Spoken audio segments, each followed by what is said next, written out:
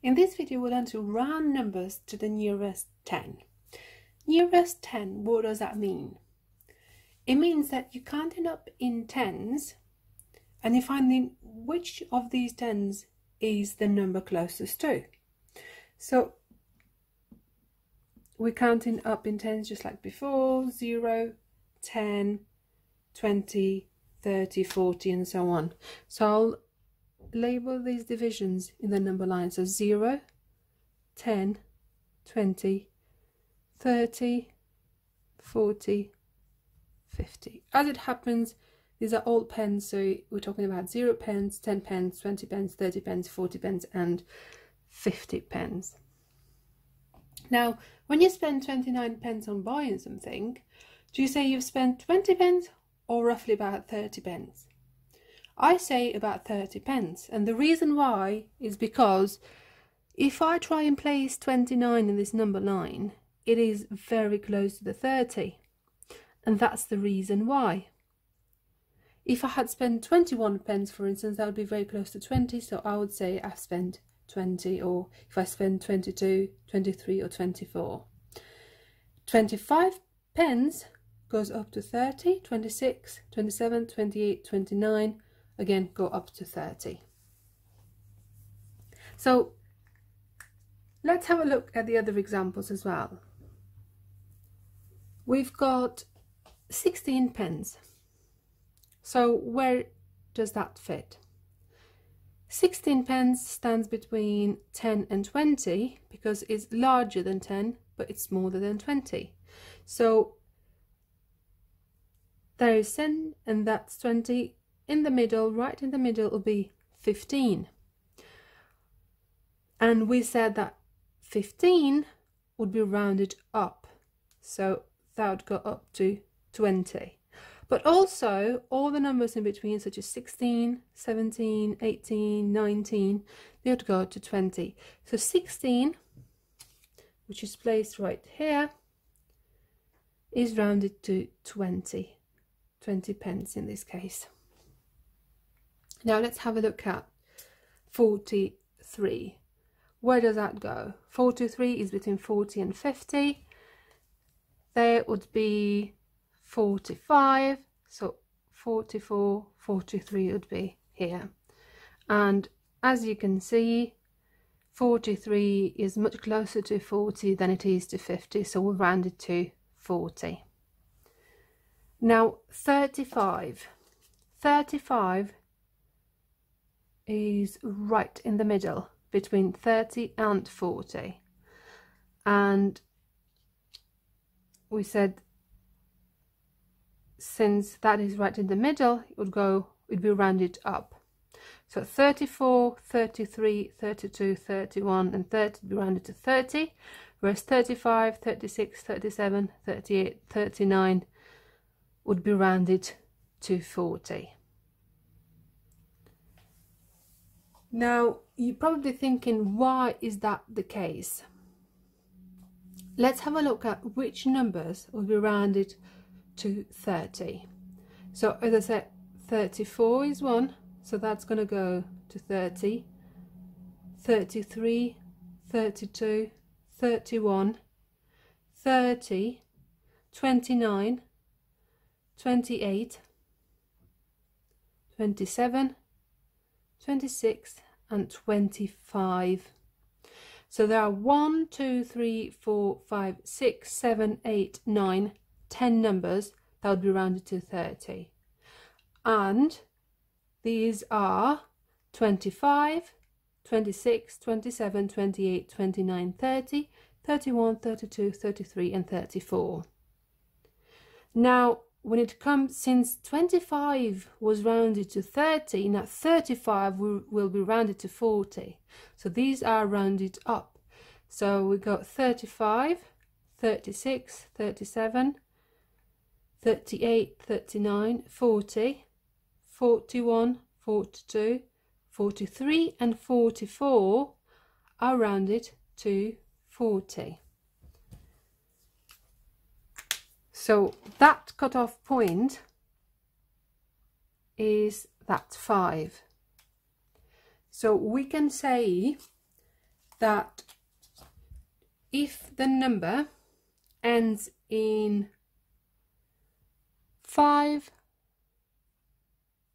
6, 7, 8 and 9, we round up, meaning we go to the largest number. So look at that, 35 was rounded up, so we went to 40. Now, which are the digits that would be rounded down? So we've got 0, 1, 2, 3 and 4. So as we said, 30 would be rounded to 30, 31 would be rounded to 30, 32 rounded to 30, 33 rounded to 30 and 34 rounded to 30. So that means we're rounding down. Let's have a look now at rounding some larger numbers to the nearest 10. So we've got hundreds in here. So I will try and place these, but I'll split the divisions first into 0, 100, 200, 300, 400, 500. Now again, we're rounding these numbers to the nearest 10. So we'd still be counting as 0, 10, 20, 30, 40, 50, 60, 100, 110, 120, 250. So we counting in tens throughout. Let's place them where they belong first. So 132, where would that go? 132 is between 100 and 200. Halfway between them is 150. Now, is this bigger than 150 or smaller than 150? It is smaller. So I'll make a few more divisions here to see exactly where that's going to go. So 110, 120, 130, 140 and 150. This is specifically between 130 and 140. How do I know? Because I read this as 132, so it's larger than 130.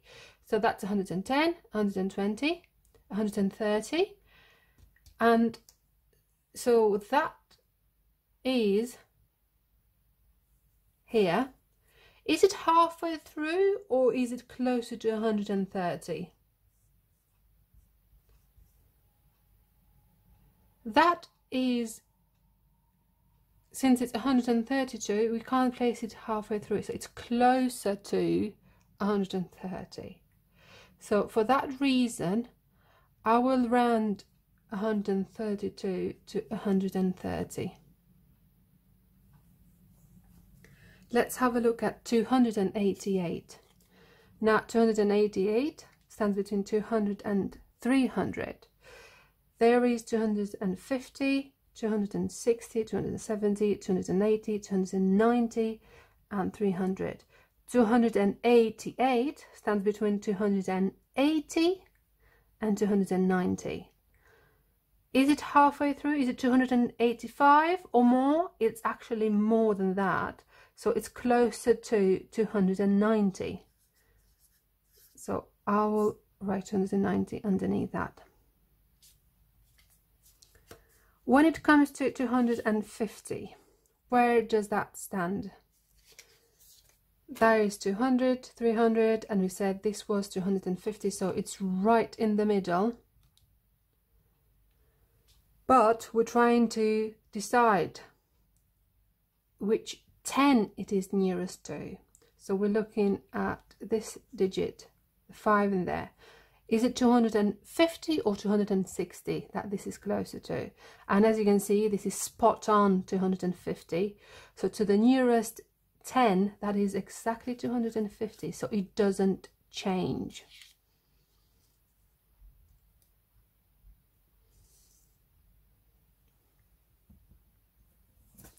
Now 300 I have. Where does that stand?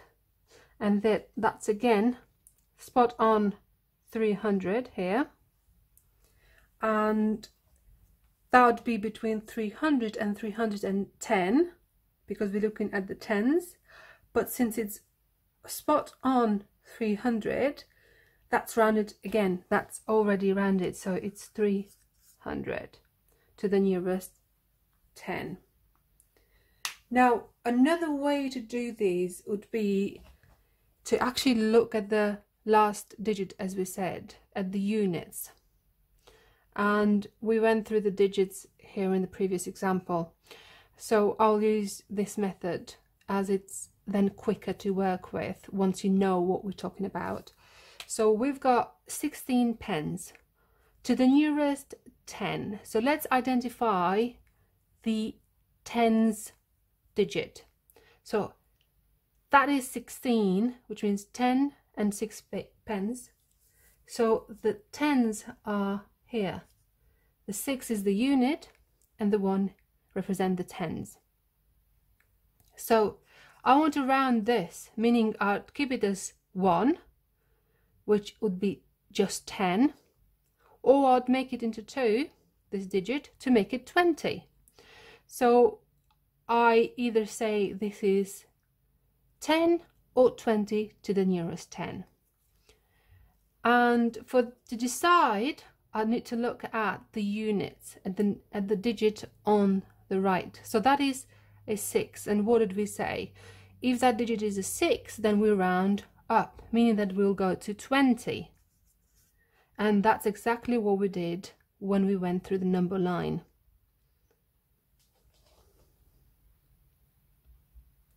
Now let's look at 29. Again, we need to round to the nearest 10, so that's the 10th digit. Looking at the digit on the right, the units, that is a 9, which means that we're going to be rounding up.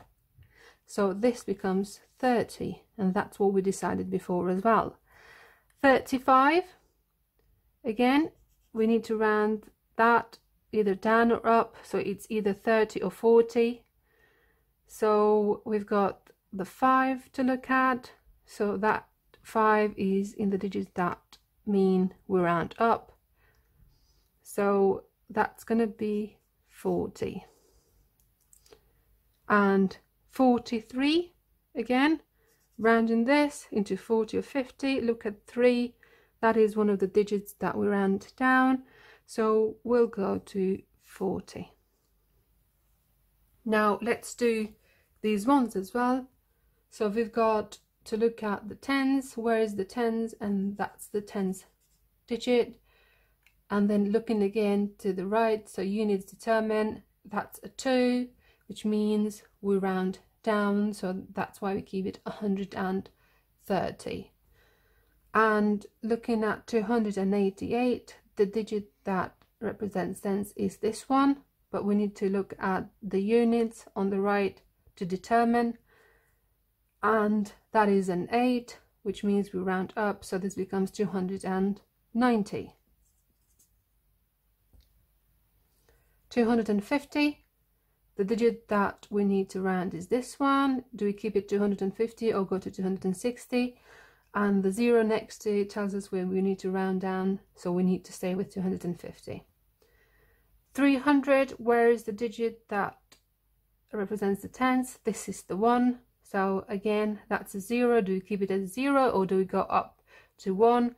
We look at the units, and that's a 0, which suggests that we stay down, so we keep it as 300. We'll now look at some worded questions examples.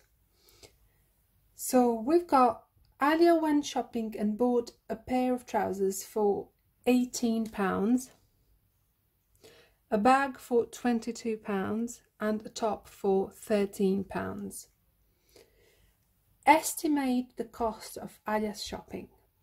So we asked to estimate, not to work out the exact answer. And when we estimate, we use rounding. With these numbers, it seems right to round them to the nearest 10.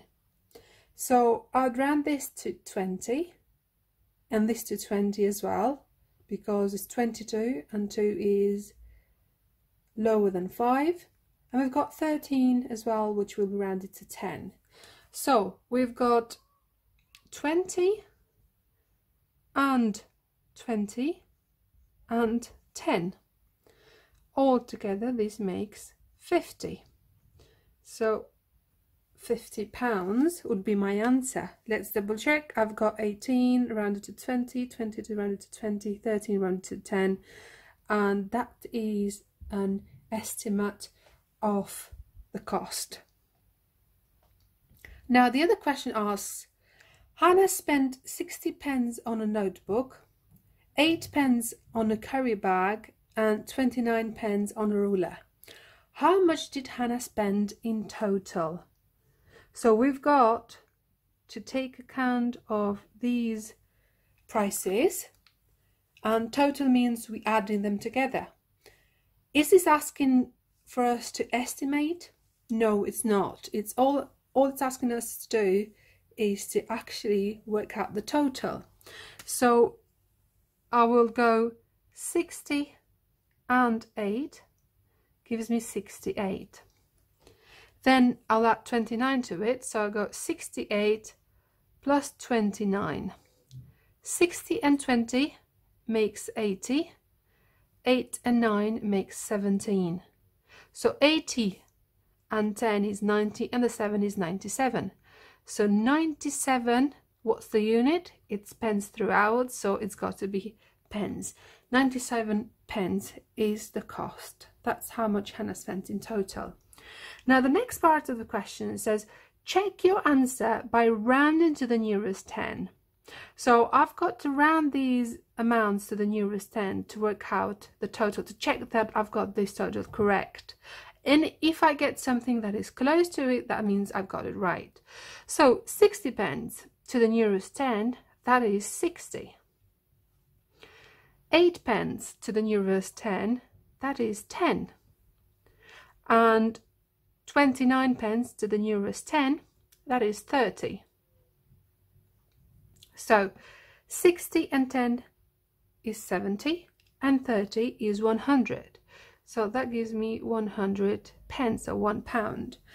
And is that close to the 97 pence that we had before? It is. So that means I've checked my answer and it was right. If the answers didn't match, they were far away from each other, then I would go back and check this again that I got it right.